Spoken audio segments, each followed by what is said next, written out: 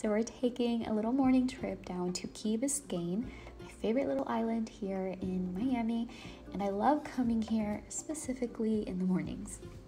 So our first stop before we head over to the beach is to my favorite little bakery called Flour and Weirdos. Is that not just the cutest name for a bakery? And I love this bakery so much. Their bakery selection is delicious. One of my favorite things to get is the croissant filled with cheese and brisket. It's so good, and their coffee is also delicious.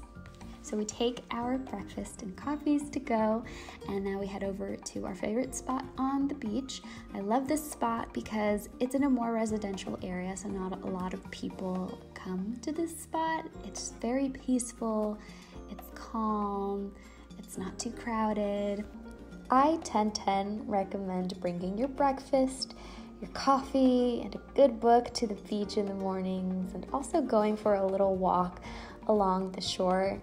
These are some of my favorite things to do, and it just doesn't get better than that. So not too far from Key Biscayne is one of my favorite gems here in Miami, which is the Vizcaya Museum and Gardens, the Vizcaya Mansion. Vizcaya was conceived as a modern interpretation of an 18th century Italian villa.